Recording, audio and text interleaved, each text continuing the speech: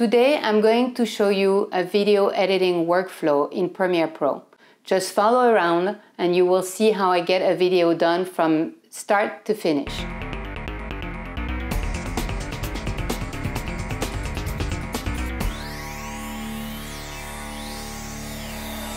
Step number 1, create your media. Film your footage, film your B-roll, get the graphics, the music, all the assets you will need to put together that video. An important thing when you're filming your data is to make sure everything you film has the same format or at least close enough. So if you're going to do a video in 4K, you want to film in 4K, you want to also film your iPhone B-roll or your GoPro B-roll or whatever it is you're filming with, everything in 4K in the same format so that you can all bring them into the same sequence and not have too many issues. You also need to look at the frame rate. So if you're filming in 29.9, don't film the other one in 60 unless you really intend to do so for a specific reason. I would always recommend film at the highest possible quality you can according to your camera, your iPhone, whatever it is you use. It's really important to have the best quality. Same thing with filming your screen on your computer. Just try to, get those settings at the highest possible level. It's always better to downgrade. Once you have all these data collected, you need to put it all neatly on your computer in different folders. Step number 2, new project. How to create a new project in Premiere Pro. Now we're going into Premiere Pro and starting a new project. If you don't have Adobe Premiere Pro, go to the Adobe website. Get your 7-day trial. Adobe Premiere Pro is an excellent editing software. When you start your new project, you need to find a location where you're going to put your videos. I usually purchase 2 external drives. If it's a big machine, I'll use a Drobo. If it's a laptop and I'm moving around, I'll usually use external drives. So these are Lassies, they're 5 terabytes. I have one where my data is going to be located and the other one is going to be syncing that data so that every hour I get this data copied into this drive. That's because drives fail and you lose your data, and it happened to me one too many times. It's a nightmare. And I never want it to happen again, but I know it will. So please make sure you sync it to a cloud, sync it to an external drive, sync it anywhere you want, but make sure you have a copy as soon as possible. I also recommend, if you're going to use drives, is to really pay attention to the cables, to the connections you use. You do not want to edit video on a USB port. You want to use Thunderbolt or at least USB-C because it needs to be fast enough to be able to play in real time. Otherwise, you're going to be rendering, everything is going to stall and you're not going to be able to edit. So remember, 2 external drives or a cloud and a drive, and Thunderbolt or USB-C in order to get good, decent speed. If you use a Mac, you want to be rendered in Mercury Playback Engine GPU acceleration metal.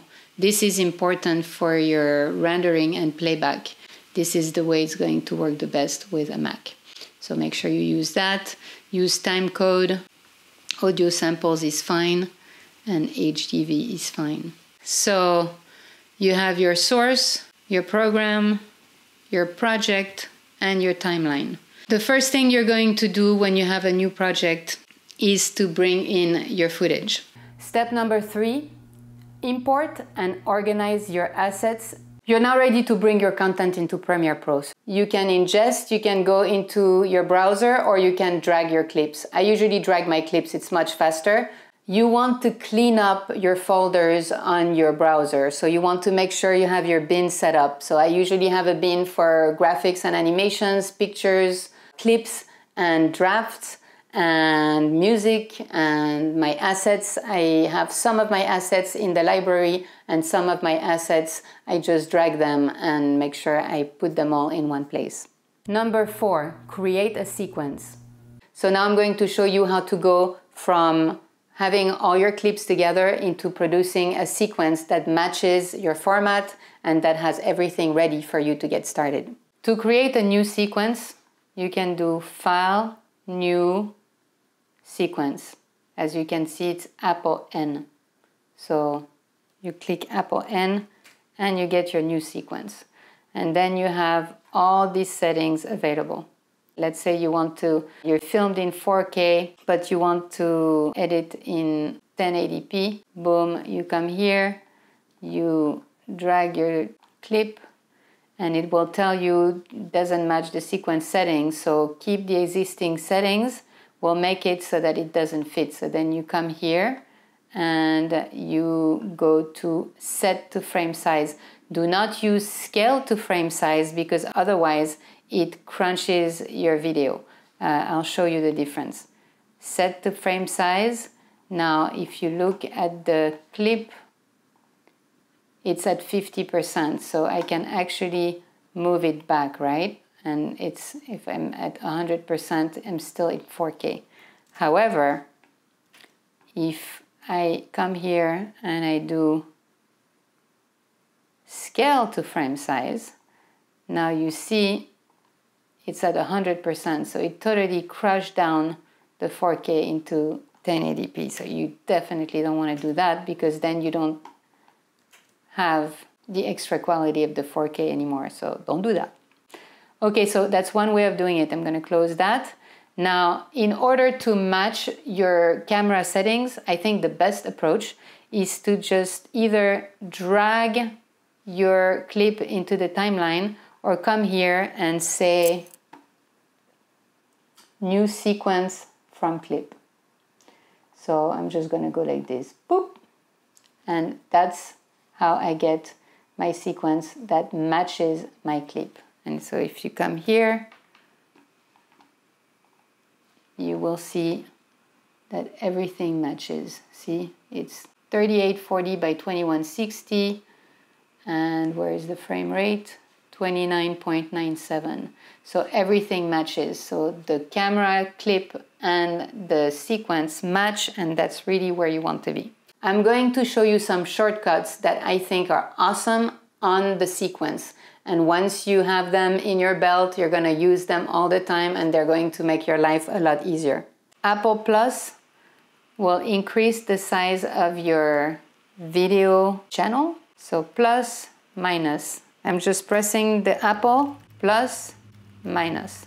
And then you can do the same thing for the audio. You use the Option, plus, Option, minus. And then if you press just plus, it just lengthens your timeline, and minus shortens your timeline. Apple minus, Option minus. Okay? When you start editing, you usually want to have the audio really wide because that's a very big visual help to know where you start speaking and where you stop speaking, or where your music starts. It's really important to look at the audio wave. Your video tracks should be neatly applied. I usually put my main video and audio on the very first tracks.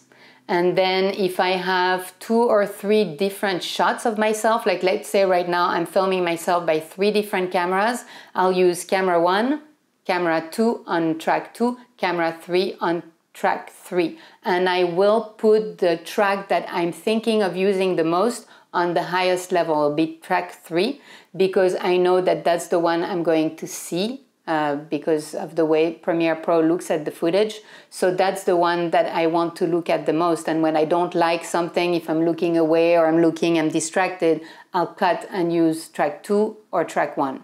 So you make sure you have your tracks like this. Then the B-rolls go on top. And then if you have animation and the like, you put them on top of the B-roll. Same thing with audio. You'll start with your main voice, then your voiceover is on a different track. And if you have sound bites, you put them on a different track, and then your music on the lowest track. That's usually how I do it. All right, I'm going to show you a project that has multiple camera angles. so that I can show you more or less how it's set up. You see here, this is the main camera, so this is the clip here. That's going to be throughout the video the main camera I'm seeing. But let's say I don't like this. I have camera 2 over here, and so if I were to hide this screen, there's my other shot. So I always put the video that I like the most on top. So you see I have the first angle of my footage here. Then I put the main angle. This is my audio track that goes with it. On top of it, I have all the slides. Then on top here, I have B-roll, and that's pretty much how it's set up. As you see, the clips have different colors. So these are the colors that are available on your timeline. And so this is what it's doing automatically. If you want to change the colors, you're more than happy to do so here. So your labels here are determining the colors that you have on your timeline. If you want to change a particular color, okay, so let's see. Here I have footage on drone. So let's say I want the drone footage to be in a different color. You come here, label, and I'm gonna make them brown. And then if I have any others, like right here, label brown. Number 5, adjust your audio. When you upload clips from a professional camera, you usually have multiple audio tracks attached to it. So you need to modify that audio so you only use the best audio. So as you see, when I uploaded the clip, it brought a whole bunch of stuff I don't need. So a lot of editors would tell you to do audio correction and color correction at the end of your edit. I do it in the front, and I think it makes more sense. So before I do any of this, I'm going to clean up my audio, and it's called Modify Audio Channels. The reason you do that is when you film on a professional camera, you usually have various inputs. You have different microphones that are recording the scene. So in this particular example, as I'm filming myself, I have 2 microphones on my camera. There is channel 1 and channel 2. I have 2 different microphones attached. There's this lavalier here, and I have a boom mic over there. I know that most of the time the lavalier is the only microphone I'm going to be using in the production. So I'm just going to cut the other mic. But the good thing is if there is ever an issue with the audio, I have a backup. And sometimes if you're filming an event outside, you may want to use some of the sound audio around you. So it's always good to have this track, but you control what you want to bring into the timeline. And I'll show you how to do that right now. All right, so I'm gonna click Modify Audio Channels. So here you have all these channels, and you want to test your audio here. You have channel 2, channel 3, and channel 4. So you want to test it here and make sure you know which one is the best quality. Then you pick the one that you want. And then instead of having 4 channels, since it's just talking head video, I'm just gonna make it stereo 1. And then it's going to be channel 2 on both in stereo. And then I press OK. And now you only have it on 1 channel. So you get the best channel for yourself. You decide if you want 1 or 2 channels. You definitely don't want it mono, you want it in stereo. So before you drag it into your sequence, make sure you have the best audio set up. Once your audio is in the sequence, you want to clean up the audio before you start editing. And I'm going to show you 2 or 3 different things that enhance the voice. I come to the audio. I go to the dialogue. dynamic, enhance the speech. You want this to be around here, under 6 for sure. You want it to be between 6 and 12. That will really make a difference in the quality of your audio. You have to play it by ear. You have to really listen. Like sometimes you have to do a little bit more than that, but that's the very basic. If it's a voiceover, I highly recommend you just come here in the dialogue. This way, the entire video now has the best audio. Make sure you set your levels and your gains so that your audio is at the level you want it to be from the beginning. Number 6, color correction. This isn't the final color correction, but I'm starting to tweak a little bit and make sure that it's as close to where I want it to be. So I'm going to show you a couple of things that I do at the beginning. Color correction is really important because it's going to give your clips a much more vivid look to it. You don't want to be stale and dull. Cameras are okay. Depending on your camera, it's going to come out differently. I'm sure you're using, white balance from the camera. You're, setting it up the way you need to. But believe me, there's a huge difference. Once you bring it into your editing suite, you can do magic. And I've never not used those tools, no matter how good the camera is. Now, since you have your video on the timeline and you haven't cut it yet, it's a really good time to clean up the color. You want to make sure that it's done prior, because once you start cutting, it's going to be a lot harder to make sure it's all consistent. So I'm going to come closer to like an area. I'm going to go here into color. Going to look at the lumetri scope. Okay, so this is the white balance. This is supposed to be white, this is supposed to be white. So you can always come and clean it up a little bit. You see, it picked the white. And if you're not happy, you go to another white. Woo!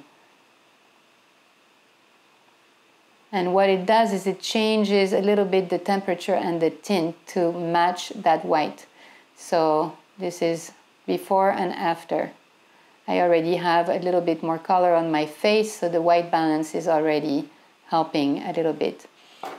Then you usually want to crank your contrast. Exposure. I like to bring in the exposure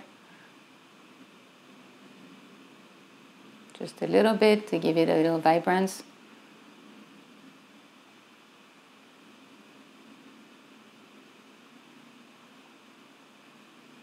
Now you can press auto and it will give you what it thinks is right.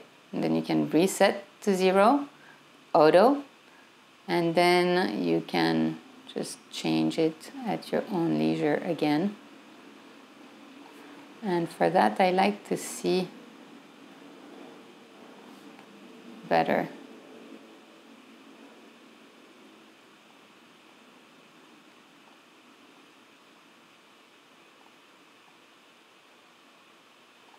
And so you want to be subtle, but you want your image to be a little bit more vivid.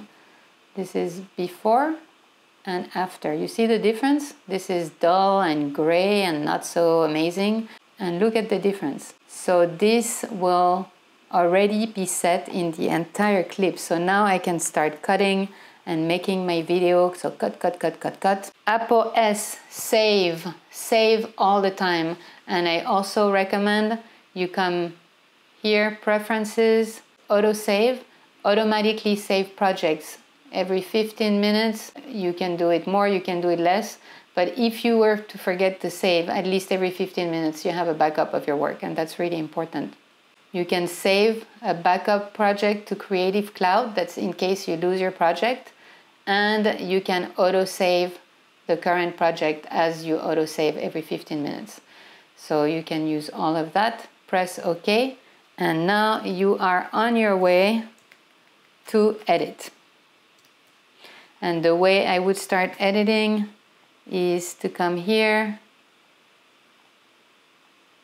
poof, cut.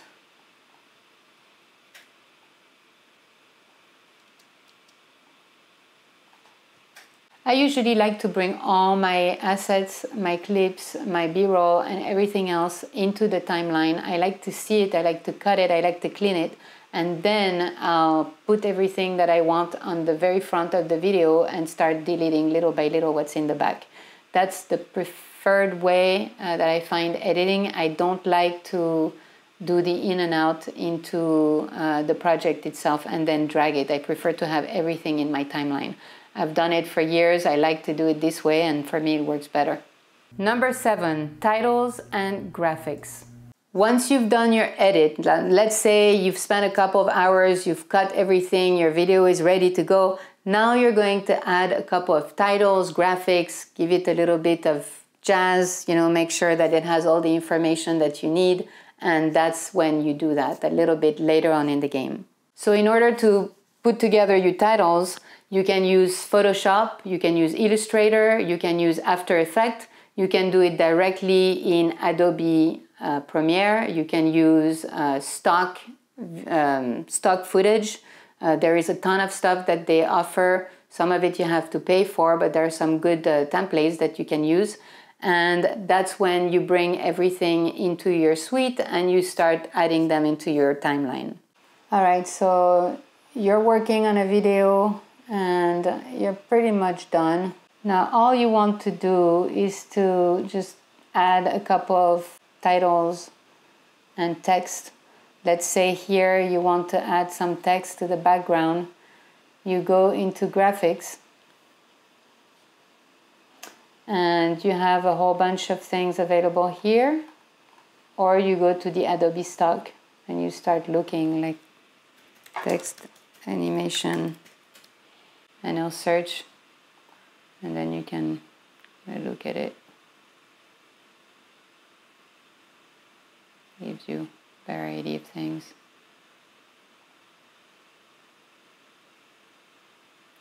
And you can download these and then use them. So let's say you want to drag here. It's red because you need to render. You can change all of these.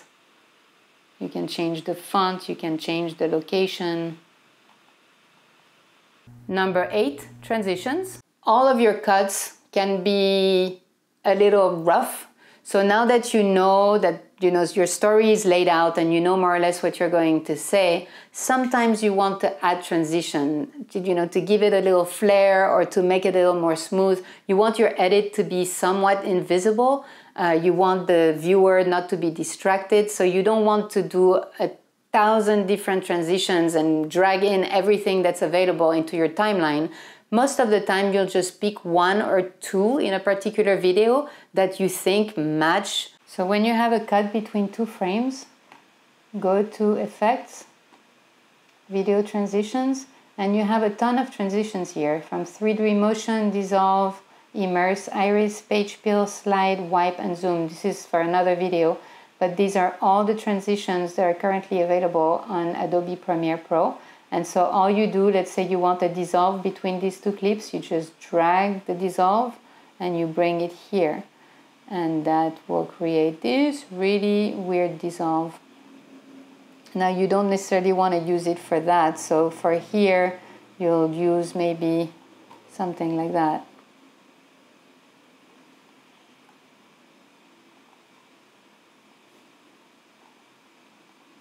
If it's red, that means it needs to be rendered. So you press an in point and you press enter and it's rendering your files, which means it's making a copy of your file that can be viewed on your timeline. You can use cross zoom. I use that a lot. So you need to render again. And as you can see, this is a little bit slow. So you can grab the sides and squeeze them. You can bring it on one end so that it does one side, or you bring it into the other end to let it know where it starts and finishes. This is a little bit short. So Yes, you change that. You can double click on it and it gives you the exact duration of the transition. So if you push, that means like that. When you go to effect, it tells you on which side you want to push. You have a lot of details on every one of those transitions. So that's for another video, but this is the time to put transitions between your clips. So you drag your transition into the clip. If it turns red, that means you need to render. So you put an in and out, you press render, you make sure that it goes through its process, and then you look at the transition. If it doesn't feel right, just get rid of it. It's not good. You have a whole bunch of transitions in Premiere Pro. Go for it. You can also download some plugins. Number 9, review and render. All right, so now your video is done. You're gonna do it one last look. I usually make sure everything is okay. I render the entire sequence, make sure everything is smooth, and then you look at it. The way I like to do the last review is I either export it or I look at it in a big screen, and I don't stop myself to edit anything. I just look at the whole video with a notepad in hand and I take notes and I put the time code number of where the problem is, and I know that those things need to be reviewed. At the end, hopefully I don't have too many things because we're now at the very end of the edit, but it gives me a chance to see anything that jumps at me. Sometimes it's really difficult to get away from your own work. So take a few minutes, just go walk around, just let go of that, focus you have on it. Take a breather, go meditate, go do something. When you come back, you want to have a fresh look. You give it a total look from A to Z, from top to finish. Take notes of anything that jumps out. Go back, edit, finish, render, and you're done. Your video is finished. So now you reviewed everything, you made your final edits, you checked it out, you make sure everything is okay, you're done. But you're not done, because now you need to export your video. And that's an animal of its own. And number 10, export your work. And I'm going to show you the settings you need to use to export. Of course, that's going to depend on what you want to do with your video. If you want it best quality final version for yourself, if you want it for YouTube, if you want it for Facebook, if you want 4K, if you want HD, that's when you're going to set up the settings you want to export. All right, so we're gonna remove the in and out. This is the entire video. I have reviewed it, I have checked it out, I have made the final edits. I'm happy with it. Now what? Now I need to export it. In order to export it properly, I need to know what I'm going to do with this video. If I want the top quality video that's exactly the same match without being compressed in any way, that's going to be one setup. If it's for YouTube, it's going to be a different setup. If it's for Facebook, it's going to be a different setup. So you come here, export media. And the first thing you do is you come here. Some people like to use sequence in and out. I usually like to clean up my timeline and then I do entire sequence. I'm set up here to H264, but you can do all of these choices here. You can match the sequence settings. That would be like the highest quality you can do if you want to have a full copy for yourself. If you wanted to go for YouTube in 4K, this is what you're going to use. But as you can see, you can choose a lot of different settings. You do Vimeo. The reason why those settings change is because each platform uses different compressors, and so sometimes they really destroy the quality of your video. So Premiere has set it up so that you have a pretty good export condition in order to upload into these different platforms. Let's say here we're gonna export in 4K. If I click on the output name, it's going to ask me where on the drive I want it to go. So in this case, I'm good. Boom. It's going to set it in H.264, which is a very good format for online. And then here you can do export, which would export directly from Premiere. You can do that, but if it's a long process, it's usually better to just queue it into the encoder, because you won't be able to use Premiere as long as it's exporting. So that's really up to you. But unless it's a 1 minute video, it's usually going to take a little bit of time. So the preferred version would probably be to click on queue, and it's going to open in media encoder. And so this is gone. So you can look at the warning. It's missing a font, but I'm not using it, so it's non-issue. So I'm ready to export this.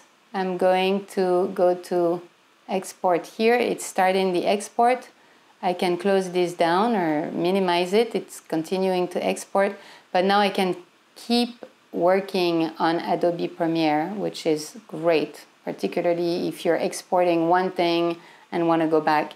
Now, if I were to do the same thing here, File, Export, Media, but then same thing, entire sequence, and then I use, it's this, it automatically creates a copy of the export. Let's say I want to do a different format. Boom. Now I press export. At this point, I cannot do anything. Premiere is locked down. So that's really a different choice. But that's it. Until the export is finished, you can no longer be on Premiere. So that's really the big difference between one and the other. And we're done. So thank you very much for coming back to Katia's Buzz. I hope you really enjoy using Premiere Pro. You're going to do some amazing projects, I guarantee you. Do not be afraid if you just started. It takes time, but it's really fun. So if you enjoy editing video, you're going to be a pro in no time. Don't let anybody tell you otherwise. It's a lot of fun. It's awesome. I'll see you around. Make sure you subscribe to my channel, press like if you like this video, and please don't hesitate to leave me a comment. I would love to hear from you. Today's video was about the video editing workflow in Premiere Pro, and I hope you enjoyed the workflow that I've used for years. And if you have any other way of doing things, please put them down below in the comments. I would love to know how you do it, and if there is anything better than the way I do it, please share it with me. I'm very excited to see what you have to say, because there is no one way, there is no better way. We all have to figure it out for ourselves. There will be more videos coming with more in detail on all the different aspects of Premiere Pro. This program is really powerful and really intricate, and there is a lot to be learned. So make sure you come back to this channel to learn how to use Premiere Pro very well. Have a beautiful day. I will see you around. Subscribe, like, and comment. Have fun with your suite. I will see you around.